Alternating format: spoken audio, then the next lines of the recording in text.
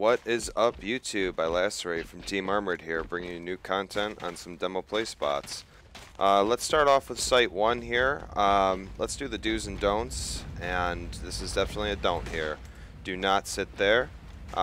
This is a nade spot. This can be a nice spot to sit 'cause you get a nice peek at window there. You can cover your teammates at a pretty hefty angle here.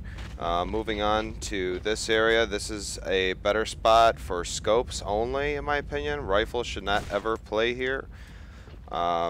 This spot kind of blocks you off from, you know, the rest of everything. If every other spot's taken, this would be a better spot just to get that nice pick.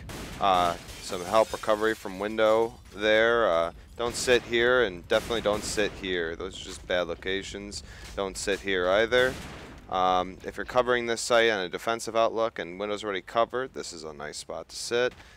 Sitting up here is a pretty aggressive play. You can be wall banged through here. Definitely watch out for this area. This area is, has a high chance of getting rushed, and you really don't want to be a part of that. In case you are one of the pushing individuals, the nades shouldn't normally come out. And if you can, this spot is very playable, as well as it is wall bangable for both ways. You can wall bang roughly around here. You can definitely wall bang this spot to get those desired picks.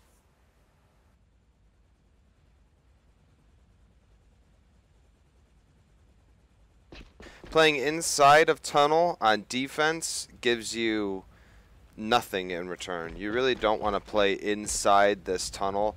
You're blocked in. You break the window for them. There's just stay out of tunnel if you're on defense. Because if you're stuck here and there's a scope there, you have a really hard time getting out of that position unless you can wall bang him here. As far as pushing up, I wouldn't push up out here unless it's a for sure site to take. Then I would rotate over either through flank, or I'll rotate over by throwing a smoke up and in here. Just that way you can get across and over in case there was a scope playing there. To Site 2, I would highly suggest doing crossfires as a team-based gameplay. This is a nade spot with an M16 or M67 grenade from right here. Inside there, it'll bounce there and hit there, and if you're here, it's kind of hard to run away from. If you're around over here, this is still a nade spot, but it's a lot safer. Plus, if someone comes down those stairs, you can get that nice, easy layout there. Playing here on defense is a great spot, because if the scope's peeking, he's normally going to be peeking up here, not down here. So if you see him first, you can just get that easy headshot pick. And as long as blue room's covered, you should be fine in here. Do not sit here. If you're going to sit anywhere, sit here, because sitting here just makes it a longer duration for you to get up and around this corner to help your other teammates.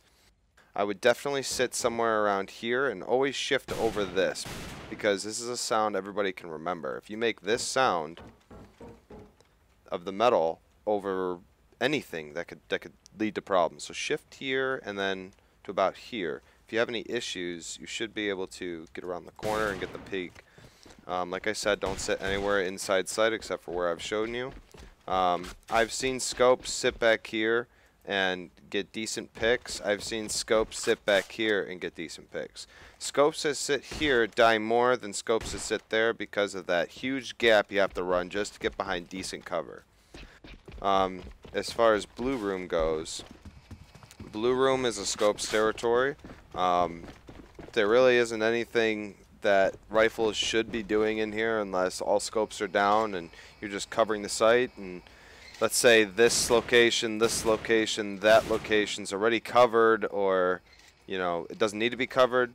This now becomes a location where you should be covering this window from a decent angle, like so. Moving on.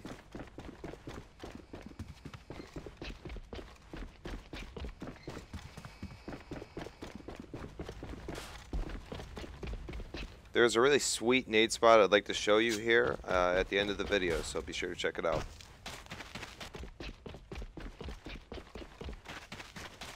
As far as playing aggressively inside 2, there is a few places people like to sit.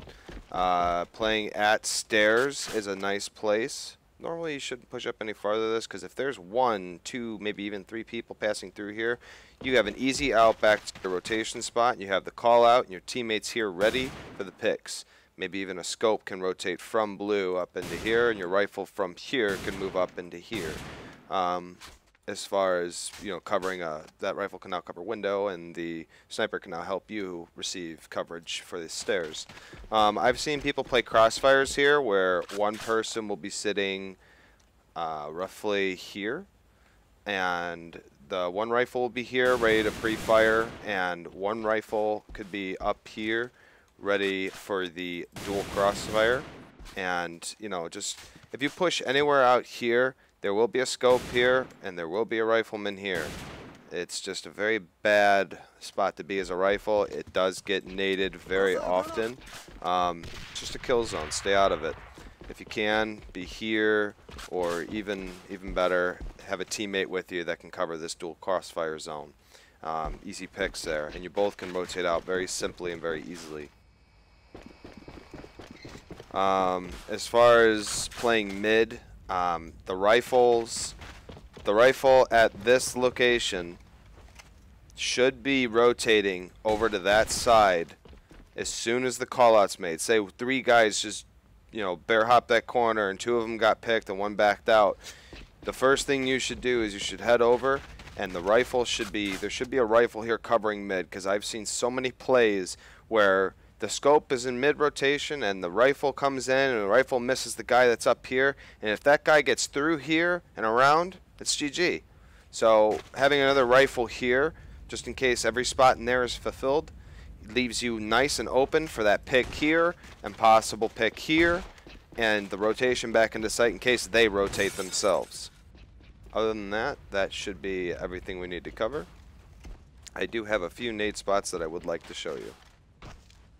Say you were the rifle guarding this room when the scope rotated out and went to that corner. I've seen some people play here and watch that room, but if someone made a call out at DD, which you can easily do is you can line up this shot right here. Feel free to pause the video and get a nice outlook.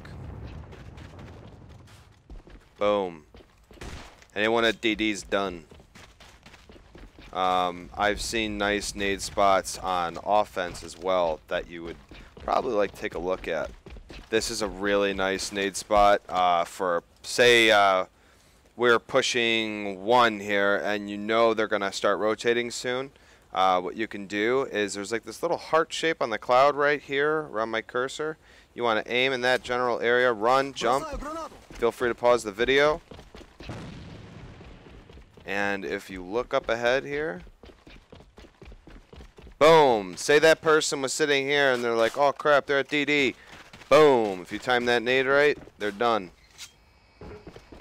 Another fantastic nade spot we call baloney spot because he uses it day in and day out, or used to at least.